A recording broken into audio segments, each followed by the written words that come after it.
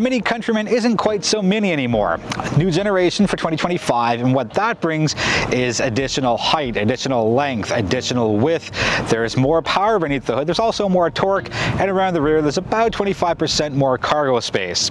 So what else has Mini done? Well, let's jump in the car and find out just exactly how big the Mini Countryman has gotten, both in terms of size and advancement in technologies.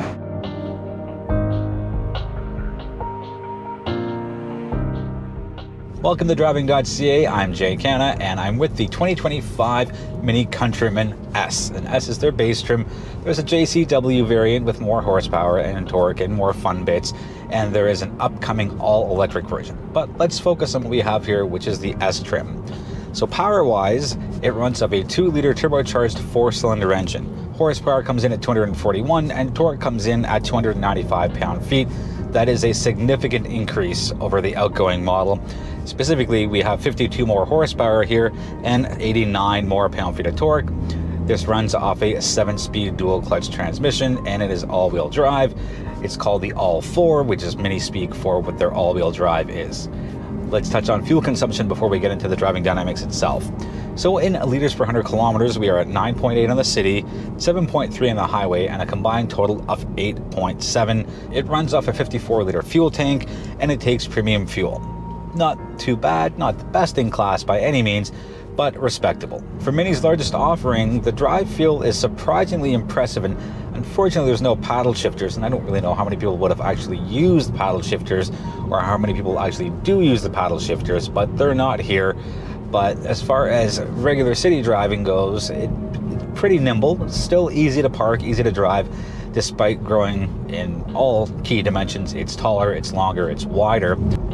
Out in the country back roads and in rural areas, through all the twists and turns, the Mini fares extremely well. It's very well planned. It stays very flat through those tight twists and turns that we have. It stays extremely flat, not a lot of body roll, and it really hugs the ground, and that speaks to the fun factor of Minis. For a vehicle that's mature and grown up, it still retains a little bit of that fun factor.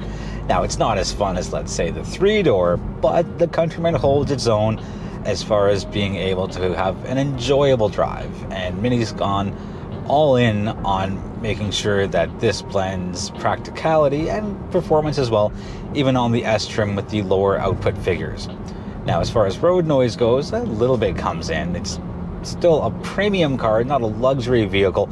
That's what your BMWs are for, but it's not too bad. If you do find the road noise to be a little on the intrusive side, there's an optional package that gives you an upgraded premium hardened carbon audio system, which sounds absolutely fantastic. There's plenty of passing power to be had here. Short overhangs make handling fare extremely well. And just because it's a small crossover doesn't mean that there doesn't have to be any fun to it. And that's Mini's whole motif with their vehicles. They're small, they're cute, they're fun to drive, they have these cute and cheeky commercials and advertisements, and again, even though it's their largest offering ever, I think that they've struck a really good balance between enjoyable road manners. It's not dull to drive, it's not boring by any means, but it still has loads of cargo space, all sorts of new modern technology, and respectable looks. It's still a Mini, a couple of tweaks here and there, but more on that later on in the video. So to wrap up the driving side of things, there's more than enough power here in the S trim. I don't know if you need the JCW option with the 312 horsepower and same 295 pound-feet of torque. There's not a lot of guesswork when the transmission goes up and down gears. There's none of that muddy area that some other vehicles in this class have. It drives exactly as advertised. A healthy dose of fun, healthy dose of practicality, gets you to and from. Fuel consumption isn't great, not awful, and I can see the allure to it if you do want to have something in this class with just a little more excitement on the driving dynamic side.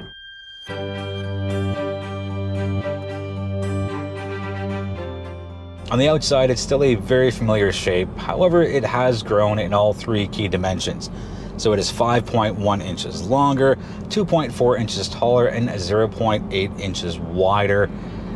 Every vehicle, when they enter a new generation, grows in at least one of those dimensions, and there is more power like we have here.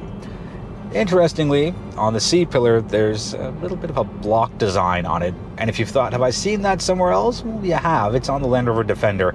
I'm not saying the Defender and the Countryman are the same vehicle at all. However, they have this similar little design on the C-pillars. Now, around the rear, the big thing that I noticed are the turn signals. And Mini lets you change the design of them. There's 3 different options, and that's, you know, all fun and great as far as a party trick goes. But the old Minis had the turn signals where the arrows pointed in, which was, you know, always an interesting source of discussion on forums and on social media, and they've fixed that. Up front, you can change the patterns as far as your daytime running lights go. Same 3 ways, and they match with the rear as well. So, bit of a fun party trick there. The headlights have an animation when you lock and unlock the vehicle. Very BMW-esque, you know, unsurprisingly, but it's a nice little added touch. And previously, where it was a perfectly round shape with no lines at all for the headlights, for this generation, Mini's added a little bit of an angular side to it. So it's still oval in shape, but you can see that there's a little more texture to it. It's not quite the perfectly round shape as it was before. The exterior door handles are very BMW-esque, as in being flush to the body, and it has the proximity sensors as well. You just reach underneath, open it up, and I think that is much better than having anything overly engineered like a lot of vehicles have now, where the handle pops out or moves. It's just a nice, simple, clean way. It looks good, but yet it's functional, and there's a pretty low chance of it freezing in colder temperatures. With design being subjective, I will say that I like the look of the new Countryman. It keeps the elements of familiarity that it had with the previous generation, but it's got just enough modern touches to it to show that there have been changes and there has been attention to detail put in as far as the new body style. Depending on how you put your Mini Countryman together, you can get 18, 19, or 20-inch wheels. What I have here, spec'd by BMW/Mini Canada, is the 20-inch wheel selection. And I think the rim design looks absolutely beautiful. You know, I think rims are underrated. I think that it can really make or break the appearance of a vehicle. But again, with design being subjective, just because I think something's wonderful and gorgeous, you may not. The biggest changes here are on the interior, and there's a lot of them. So let's start with the centerpiece, which is their all-new 9.4-inch OLED circular screen, which they say is a world's first. Generally, I like it. It's fairly well laid out, with the exception of a couple of things. Let's go through those first. To change your temperature, it's a thin line to the left on the bottom for the driver and a thin line to the bottom on the right for the passenger.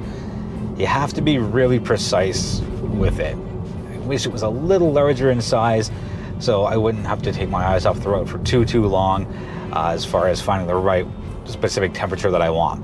On the bottom there's a fixed bar, and the little fan is on the left side of that, and that lets you change the direction of the air and the intensity of the fan speed.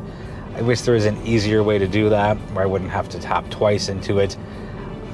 Maybe rejig the layout of the infotainment system, but it's what we have here. And yes, there are voice controls, but it's not always faster. The layouts are intuitive and it's swipe based, and there's not a lot of extra digging to get to what you want. Again, there is that fixed bar at the bottom that's got your fan speed and your audio and your home button and your maps and your phone. And here is a part that I think is extremely well engineered. It's the different experiences, which is Mini speak for drive modes. As you go through them, you can have the option for a full speedometer for the infotainment screen, or you can just tap the actual speed itself, and the speed stays, your power stays, and your fuel stays as far as readouts go, but you get access to the rest of the infotainment options. So right now I am in the fan screen. So I'm going to tap the speed itself, and now I have my full speedometer and my fuel, and everything's just enlarged, and it gives me a good clear look.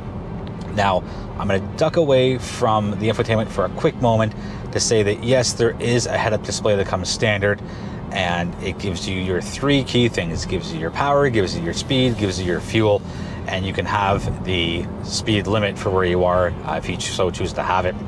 Now, I think that's a smart move, because having it only in the middle of the cabin isn't the best idea, because your eyes are off the road. Even if for an extra half second, quarter second, but having it straight ahead of you with a head-up display or in massive 9.4 inch size here through the infotainment screen is a good balance of both. For as good as the screen looks and as high res as the graphics are, and running off Mini's operating system 9, it's still a little slow and laggy. And is it a first world problem? Absolutely. But just having that little bit of extra speed and bringing it up to modern standards would make it an ideal infotainment system on the whole. Let's jump into the Mini experiences, and there are several of them. So let's start all the way at the top with the go-kart. Take a listen. I know there was a bit of a delay there. Funny, I just talked about that. But it says woohoo. I don't think that's it on the cute side. So everything goes to black-white with this little flare of red. And the performance side is amped up a little bit. And it's just that sport mode, for lack of a better term. You don't get any extra power. Power is fixed. But it has the increased responsiveness. And let's take a listen. It still retains that fun Mini sound. So the next one going down from go-kart, one more, come on, is core. And that's your normal mode. And that's where I think almost, sorry to interrupt you, fun sound. Every time you change the experience mode, you do get a different sound that accompanies it. So core is your normal mode. And I think, again, everyone's going to live there. It's the most well-balanced. It gives you everything you need. And just very, very comfortable. Next up, after core, we have green. And that is your, well, that's your green mode. That's your eco mode. Nice little peaceful sound that comes out of that. And let's go down one more to, come on, see, the lag isn't great. Vivid. Here comes the sound. It's a little on the colorful side, and interesting note, the head-up display is in full color and it matches the color of the infotainment system. I think that is just an absolutely wonderful, great attention and detail that they have here. All right, let's go to the next one. So down from Vivid, we have Timeless. And good on you, Mini, for picking all of the fun words. I keep expecting the sound to happen as soon as I change the experience, but that's okay. So it's got the old school dial, and it's beige, and it looks pretty cool. So let's go down one more to, come on, one more to balance. So the seat massager kicks in, the sunroof closes, right, sunshade closes, and it's just giving you this nice relaxed experience.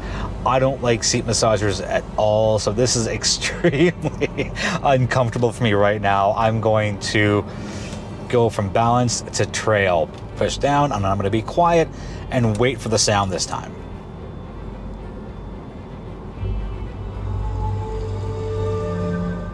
A little bit of rain sounds, a little bit of nature sounds. So I have to kind of manually override the seat massager because I don't like it, and it keeps going. So let me get rid of that, and I am back to a comfortable seating position. So I think it's a cute little gimmick that they did.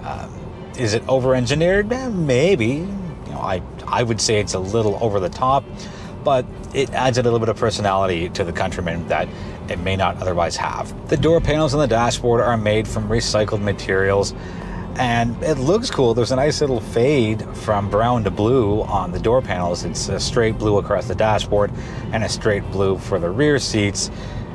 The drawback is it's kind of uncomfortable, and I know everybody is supposed to drive at 9 3, but some people will put their arm up like this, and it's like carpet. It's uncomfortable. So again, I know that there's a proper way to drive, but if you are the type of person who puts their left elbow up on the door panel, well, it's not going to be the most comfortable if you're wearing short sleeves.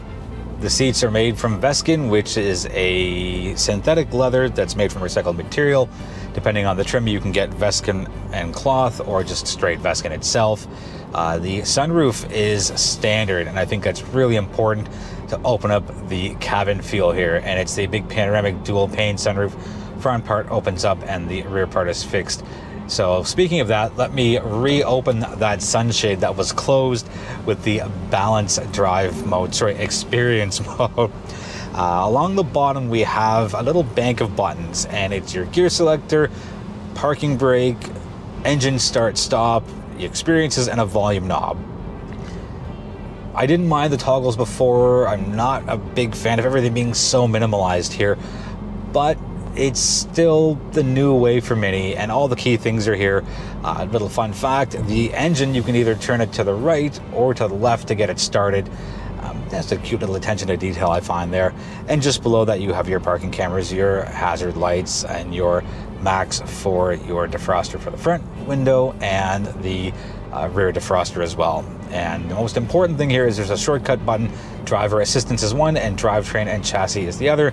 The most important thing there is going to be that's how you activate and deactivate your auto start stop. There are some fun party tricks here in the dashboard in front of the passenger. When you change your experience modes, there are lights embedded in there, and it's a really cool look, and it just adds that extra little bit of visual sensation to a vehicle, and I think it's well done. It wouldn't be so appealing if it was flooded with lights like Mercedes has in some of their vehicles. I think this is just the right amount of balance, showing the cool technology where they're able to embed lights behind this recycled material in the dashboard. These have the upgraded sports seats, so they're pretty comfortable.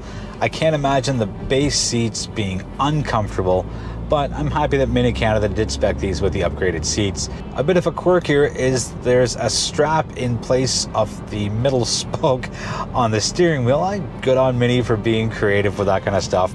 Now, it's not flapping around. It's very, very taut to the wheel itself. I don't think it does anything other than look good, because, you know, if that gets cut or frayed or whatever, I don't think Mini's going to put a lot of weight in that as far as having an operational steering wheel. Rear seats are very comfortable. I can sit behind myself without any issue, and back to that panoramic sunroof, it lets a lot of light in for that second row of passengers. So good job on making that a standard piece of equipment here, Mini. Well done. In addition to the head-up display and panoramic sunroof, other standard features include heated front seats, wireless Apple CarPlay, wireless Android Auto, and wireless charging. On the cargo side of things, Mini said it's grown by 25%, so when the seats are up, you get 460 liters of cargo space, and then when you put those second row of seats down fully with the 40-20-40, that more than triples to 1,450 liters of cargo space. Right away, that tells me that that's a key contributor as to how spacious and comfortable those rear seats are. Plus, if you really need to put the seats down to move something, you know, whether it's often, sometimes, or once every never, know that there is quite a lot of cargo space here. And last note in that section of the vehicle, there is a temporary spare tire. For as good as my memory is, it's not as good as what it used to be, so I've pulled over and I'm going to go through some pricing with you. So the MSRP for the 2025 Mini Countryman S is $45,590. This has the specific Premier Plus line for $4,000. Highlights of that include an interior camera, the Driving Assistant Pro, 360 cam, and the Harman Kardon audio system. There's a $2,000 favorite style option. It's a cute name, very on brand for Mini. And that includes the upgraded sports seats, like I mentioned, a black roof liner, the vibrant silver exterior trim. It looks copper/bronze to me, but if they want to call it vibrant silver, so be it. And it includes either 18 or 19-inch wheel designs, depending on what you want. There's also a $500 option for silver roof and mirror caps, a $600 paint job called Smoky Green, and an $800 option for 20-inch wheels. I think the rim design looks absolutely beautiful here. So as an as-tested price overall, we are at $53,890. The freight and PDI as per Mini Canada's website is $2,762. Little on the eye-watering side, but this is the Mini that's made in Germany now because it shares a platform with the X1. A couple of interesting notes here. The X1 itself starts at $45,800, which is only $210 more than what we have here. And if you want the JCW option with more horsepower, same torque, but mechanically a little different, more performance-based. That's an extra $10,300. So I think the price is right for the S trim, which is this. I think it packs a lot of value. And Mini's done pretty well in putting together a well-packaged vehicle that's on the relatively affordable side.